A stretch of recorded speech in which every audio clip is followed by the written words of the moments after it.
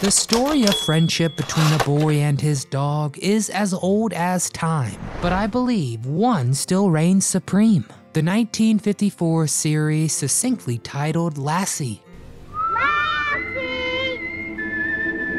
In a time when achieving TV greatness meant lasting 6 seasons, Lassie enjoyed 19, with nearly 600 wholesome, charming episodes for man and beast to enjoy. You don't have to wear your collar and leash until you get there. And I don't have to wear this leash till I get there.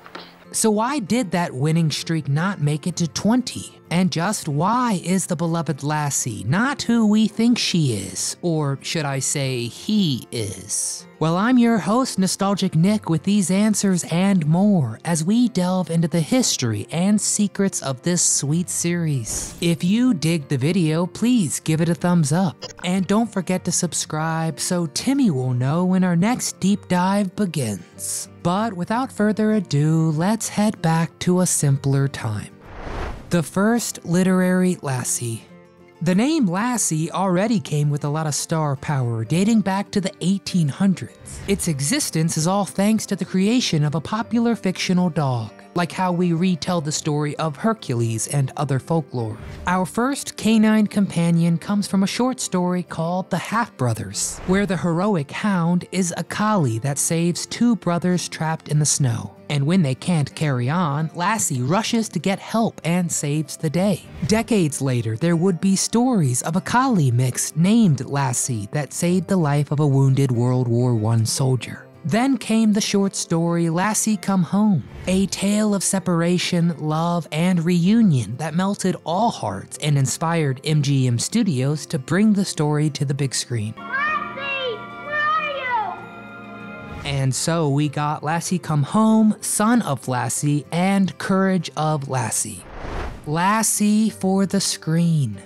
The very first Lassie from those MGM films was actually a boy dog named Pal, owned by his trainer Rudd Weatherwax. And Pal's own life is pretty inspiring too. His original family came to Rudd complaining the months-old puppy chased motorcycles, chewed on everything, and barked nonstop. Pal's family preferred quiet life, and Rudd was offered to keep the pup. What else can you say but yes, absolutely, I want that puppy, can we keep him on, please? Okay, anyway. Pal was especially good with kids, so when MGM was looking for a collie, Pal was a perfect fit. Even still, it was a grueling process with some 300 other dogs vying for the gig. Poor Pal got stage fright during his first rehearsal, but like any true underdog, our hero made a comeback. Rudd and Lassie spoke their own language, and the director was not privy to that.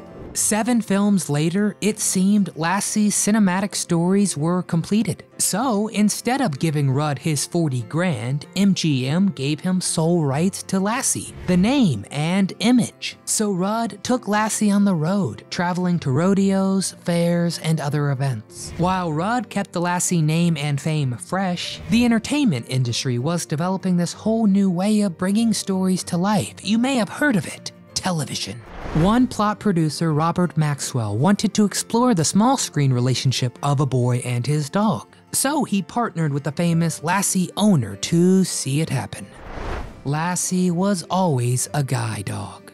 The Lassie of those stories was always a female pup, but the dogs that played her in the 1954 series were all male. It started with Pal, and then there was Lassie Jr., Spook, Baby, Meyer, and Hey Hey. Again, all male. Why? Well, Pal started the trend, initially rejected for Lassie Come Home for being a boy dog. But his performance as a stuntman, or stunt dog, was so successful that he won the role over for the rest of the films. They decided to shoot the whole movie starring my father's dog, Pal, who became Lassie.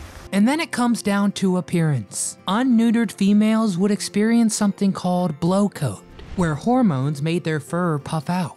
On top of that, girl collies are noticeably smaller, and Lassie producers felt the male dogs had a grander presence. Bigger also meant little Timmy looked smaller for more years. The series pilot would be Pal's last job before passing in 1958. The dog was 18 years old and left poor old Rudd crushed to the point that he could never watch a Lassie movie ever again. Lassie Jr. had a brief stint before stepping back to battle cancer. Thankfully, he won but didn't work again. Junior's own son, Spook, took over and lived up to his name as he was easily frightened. But Spook pulled through and held down the fort until his baby brother, Baby, was done training. But Baby would live to just 8, while most other Lassie dogs made it to around 17. Then came Meyer, who's seen most in the syndicated seasons, before finally Hey Hey brought it home, in a very different setting than we were used to. Good.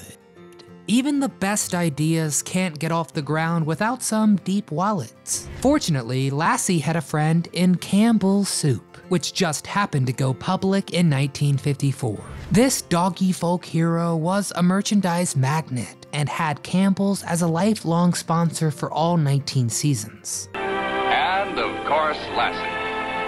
If you were watching Lassie, you'd be seeing Campbell's. It's one of the first examples of product placements. The contract dictated that the cast couldn't be in any other media that made them look un-American, because that would make the soup look bad. The partnership worked because compared to pre-Lassie days, Campbell's sales rose 70%. Now that's good profits. And the relationship went both ways. Campbell's did plenty of Lassie advertising too, offering snazzy brown wallets, friendship rings, promotions to name Lassie's pups, prize money, and more. Tell me in the comments if you have any of the 70,000 Lassie rings that are out there somewhere. Allergic to change. The enduring series can be broken up into eras, debuting with the Jeff Miller era, but the pressure of the role was a lot for Tommy Rettig, and on top of all that, he was actually allergic to dogs. But Pal actually liked him best, and Lassie would listen to him more than his own trainer. You hear? And you ain't gonna stop me either. It's all right, Lassie. Come on. The studio recruited Broadway titan Jan Clayton as widow Ellen Miller, and the family worked, but it was brief, as by age 15, Tommy didn't want to play a childish role anymore. And as for Jan, she was eager to get back to musical theater too. But this presented a pretty big problem. Could Lassie survive without the Millers? Campbell's Soup sure hoped so. One executive said, quote, "We lose those 3 Millers and we're going to be up a creek with that valuable dog." The pressure sure was on. In keeping with the boy and his dog theme, producers combed through 200 hopeful kids, before finally landing on John Provost, the one and only Timmy Martin. But the turnover continued. Cloris Leachman and John Shepard came and went pretty quickly for season 4. But thankfully we had June Lockhart to save the day, joining the cast for season 5 and beyond, all before she got lost in space. Timmy, aka John, joined in season 4 and quickly became as iconic as Lassie. For how often it's referenced though, he's never actually fallen into a well. What's up? Some poor kid fell down a well. Lassie's ratings didn't fall either, and its success seemed secured. But another big event shook up the entire trajectory for good. The death of George Cleveland, aka Grandpa. TV was still new, and no one had any idea how to address a cast member dying. They even had to talk to a child psychologist, because it wasn't just parents teaching kids about the heavy stuff, it was TV. So a script was written and the sponsors weren't too happy. It was all about honesty, no soft metaphors like sleeping, and it promoted just letting kids cry. Syndication success. Sundays at 7 belonged to Lassie. And boy, what a time slot they landed. It's hard to explain that alchemy, why a dog would have such power over people. Life was simple and clean, and for years we could count on Lassie. Only problem was, again, TV was changing. And as part of that, prime time moved to 8 p.m. on Sunday. CBS had its lineup of family shows locked in. The final piece was Lassie, but the network felt 7 was the only time to keep success. And so maybe this was the time to close the door and focus on other projects. Lassie was canceled. Of course, that was not the end completely. We're talking Elvis levels of merchandising here. That doesn't go away overnight. Instead, Lassie lived on in syndication for another 2 years, giving us 591 episodes to cherish over and over again. Lassie Legacy.